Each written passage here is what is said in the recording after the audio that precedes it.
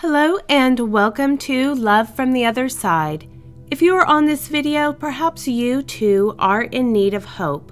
We bring you stories from around the world of people who have shared their near-death experiences. Today we are bringing you part 2 of our previous video. After suffering from a terminal illness in 1982, Mellen-Thomas Benedict died for an hour and a half, and he was monitored showing no vital signs. This is what he experienced on the other side, part 2. Before we get too far into this, I would like to take a moment to apologize for my absence from creating new content. As you may be able to tell from my voice, I have been dealing with a head cold for well over a week, and I am just getting back on track where I can talk halfway normal enough to do a video. So please excuse my raspy voice as we continue exploring this fascinating testimony. In part 1, he rose up out of his body and went into the light. He also had a hell experience. Beyond that, he was curious about the universe, and he was taken into the remote depths of existence, even beyond into the energetic void of nothingness. Let's pick up there. It seemed as if all the creations of the universe soared by me and vanished in a speck of light. Almost immediately, a second light appeared. It came from all sides and was so different. A light made up of more than every frequency of the universe. I felt and heard several velvety sonic booms again. My consciousness or being was expanding to interface with the entire universe and more. As I passed into the second light, the awareness came to me that I had just transcended the truth. Those are the best words I have for it, but I will try to explain.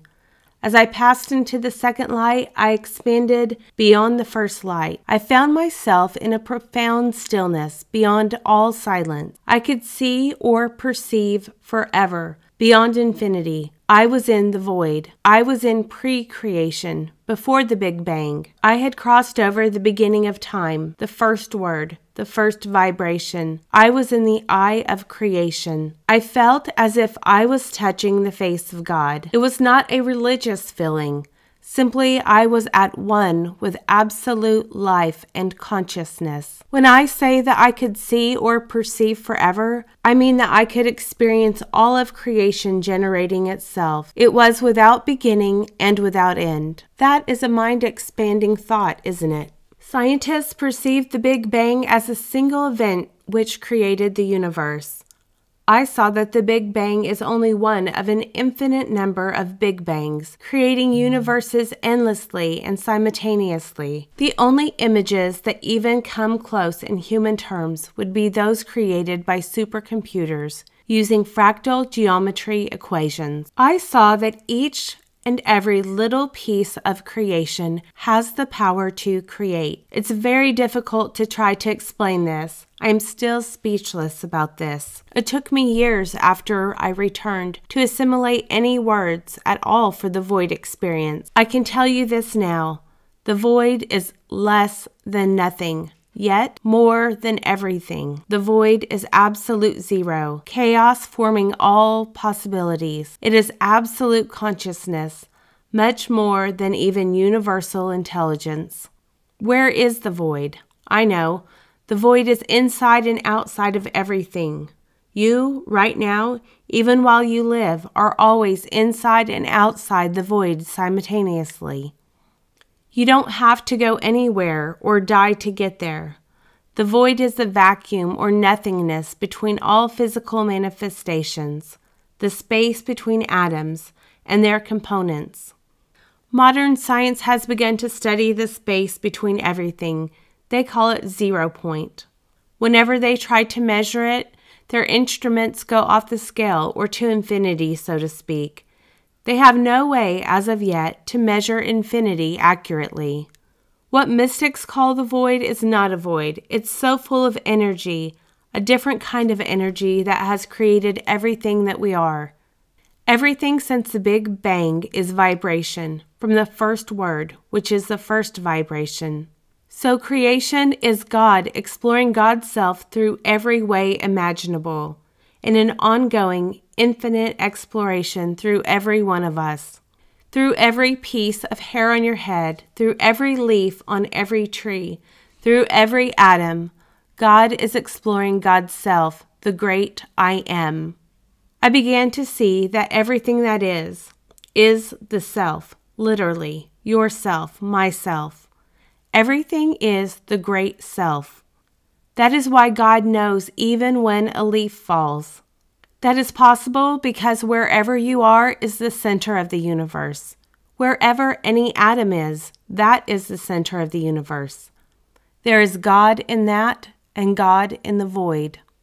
I suddenly came back through the second light or Big Bang, hearing several more velvet booms. I rode the stream of consciousness back through all of creation, and what a ride it was. The superclusters of galaxies came through me with even more insights. I passed through the center of our galaxy, which is a black hole. Black holes are the great processors or recyclers of the universe. In its total energy configuration, the galaxy looked like a fantastic city of lights. All energy this side of the Big Bang is light. Every subatom, atom, star, planet, even consciousness itself is made of light and has a frequency and/or particle. Light is living. Everything is made of light, even stones. So everything is alive.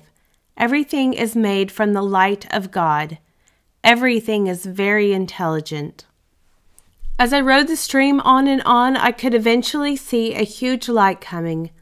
I knew it was the first light, the higher self light matrix of our solar system.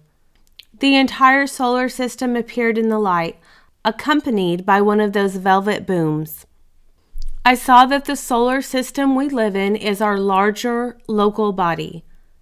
This is our local body, and we are much bigger than we imagine.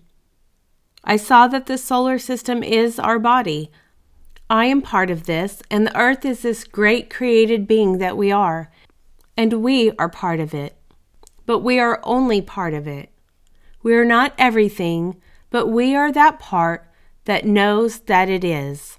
I could see all of the energy that this solar system generates, and it is an incredible light show.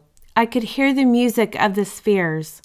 Our solar system, as do all celestial bodies, generates a unique matrix of light, sound, and vibratory energies. The Earth's wonder child, human beings, make an abundance of sound right now, like children playing in the backyard of the universe. I rode the stream directly into the center of the light. I felt embraced by the light, as it took me with it in its breath again, followed by another sonic boom. I was in this great light of love with streams of life flowing through me. I have to say again, it is the most loving, non-judgmental light. It is the ideal parent for this wonder child. What now, I wondered? The light explained to me that there is no death. We are immortal beings. We have already been alive forever. I realized that we are part of a natural living system that recycles itself endlessly. I was never told that I had to come back. I just knew that I would. It was only natural from what I had seen. I don't know how long I was in the light in human time, but there came a moment when I realized that all of my questions had been answered and my return was near. When I say that all of my questions were answered on the other side, I mean to say just that. All of my questions had been answered. Every human has a different life and a set of questions to explore. Some of our questions are universal, but each of us is exploring this thing we call life in our own unique way. So is every other form of life, from mountains to every leaf on every tree. And that is so very important to the rest of us in this universe, because it all contributes to the big picture, the fullness of life. We are literally God exploring God's self in an infinite dance of life. Your uniqueness enhances all of life. I began my return to the life cycle. It never crossed my mind, nor was I told, that I would return to the same body. It just did not matter. I had complete trust in the light and the life process. As the stream merged with the great light, I asked never to forget the revelations and feelings of what I had learned on the other side. There was a yes. It felt like a kiss to my soul. Then I was taken back through the light to the vibratory realm again, the whole process reversed, with even more information being given to me. I came back home and I was given lessons on the mechanics of reincarnation. I was given answers to all those little questions I had. The earth is a great processor of energy. An individual consciousness evolves out of that into each one of us. I thought of myself as a human for the first time, and I was happy to be that. From what I have seen, I would be happy to be an atom in this universe, an atom. So to be the human part of God, this is a most fantastic blessing. It is a blessing beyond our wildest estimation of what blessings can be. For each and every one of us to be the human part of this experience is awesome and magnificent. Each and every one of us, no matter where we are, screwed up or not, is a blessing to this planet, right where we are. So I went through the reincarnation process expecting to be a baby somewhere, but I was given a lesson on how individual identity and consciousness evolve. So I reincarnated back into this body. I was so surprised when I opened my eyes. I do not know why, because I understood it, but it was still such a surprise to be back in this body, back in my room, with someone looking over me crying her eyes out. It was my hospice caretaker. She had given up an hour and a half after finding me dead. She was sure I was dead. All the signs of death were there. I was getting stiff. We did not know how long I was dead, but we do know that it was an hour and a half since I was found. She honored my wish to have my newly dead body left alone for a few hours, as much as she could. We had many ways of checking out the vital functions of the body to see what was happening. She can verify that I was really dead. It was not a near-death experience. I experienced death itself for at least an hour and a half. She found me dead and monitored me for an hour and a half. Then I awakened and saw the light outside. I tried to get up and go to it, but I fell out of the bed. She heard a loud clunk and ran in and found me on the floor. When I recovered, I was very surprised, yet very awed about what had happened to me. At first, the memory of the trip that I have now was not there. I kept slipping out of this world and kept asking, am I alive? This world seemed more like a dream than that one. Within 3 days, I was feeling normal again, clearer yet different than I had ever in my life. My memory of the journey came back to me. I could see nothing wrong with any human being I had ever seen. Before, I was really judgmental. I thought a lot of people were really screwed up. In fact, I thought that everybody was screwed up but me. But I got clear on all of that. About 3 months later, a friend said I should get tested. So I went and got scans and so forth. I felt really good, so I was afraid of getting bad news. I remember the doctor at the clinic looking at the before and after scans and saying, well, there is nothing here now. I said, really, it must be a miracle. He said, no, these things happen. They're called spontaneous remission. He acted very unimpressed. But here was a miracle, and I was impressed, even if no one else was. The mystery of life has very little to do with intelligence. The universe is not an intellectual process at all. The intellect is helpful, it is brilliant, but right now that is all that we process with instead of our hearts and the wiser part of ourselves. The center of the earth is a great transmuter of energy, just as you see in pictures of our Earth's magnetic field, that are a cycle pulling reincarnated souls back in and through it again. I saw that races are personality clusters. Nations like France, Germany, and China have their own personality. Cities have their own personality. There are local group souls that attract certain people. Families have group souls. Individual identity is evolving like branches of a fractal. The group soul explores in our individuality. The different questions that each of us have are very, very important. So ask yourself questions. Do your searching. You will find yourself and you will find God in that self. More than that, I began to see that each one of us humans are soulmates. We are part of the same soul, out of many creative directions, but still the same. Now I look at every human being I ever see, and I see a soulmate, my soulmate, the one I have always been looking for. Beyond that, the greatest soulmate you will ever have is yourself. Don't look out there for God. Look here for God. Look through yourself. Start having the greatest love affair you ever had with yourself. You will love everything out of that. I had a descent into what you might call hell, and it was very surprising. I did not see Satan or evil. My descent into hell was a descent into each person's custom human misery, ignorance, and darkness of not knowing. It seemed like a miserable eternity. But each of the millions of souls around me had a little star of light always available, but no one seemed to pay attention to it. They were so consumed with their own grief, trauma, and misery. But after what seemed like an eternity, I started calling out to that light, like a child calling to a parent for help. Then the light opened up and formed a tunnel that came right to me. It insulated me from all that fear and pain. That's what hell really is. Soon our science will quantify spirit. Isn't that going to be wonderful? We are coming up with devices now that are sensitive to subtle energy or spirit energy. Well, one day they are going to come down to the little things that hold it all together.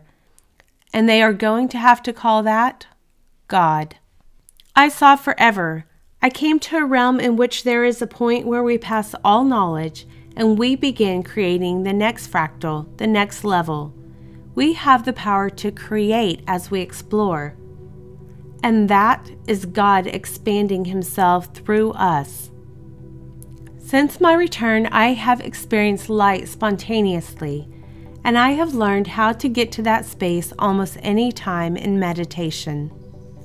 Each one of you can do this. You do not have to die to do this. It is within your equipment. You are already wired for this. The body is the most magnificent light being there is. The body is this universe of incredible light. After dying and coming back, I really respect life and death. One day we are actually going to see the wisdom of life and death and enjoy it. This body that you are in has been alive forever. It comes from an unending stream of life, going back to the Big Bang and beyond. This body gives life to the next generation.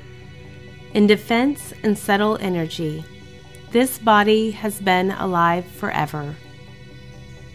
Well, friends, that is the conclusion of part 2 of Mellen-Thomas Benedict. I hope that you enjoyed these experiences that he shared, and I know that you may not agree with everything, but I do ask that you keep all comments respectful and kind. Thank you for choosing to spend your time with us today, and if you have not done so yet, I would love to invite you to be the newest subscriber to Love from the Other Side. Until next time, God bless.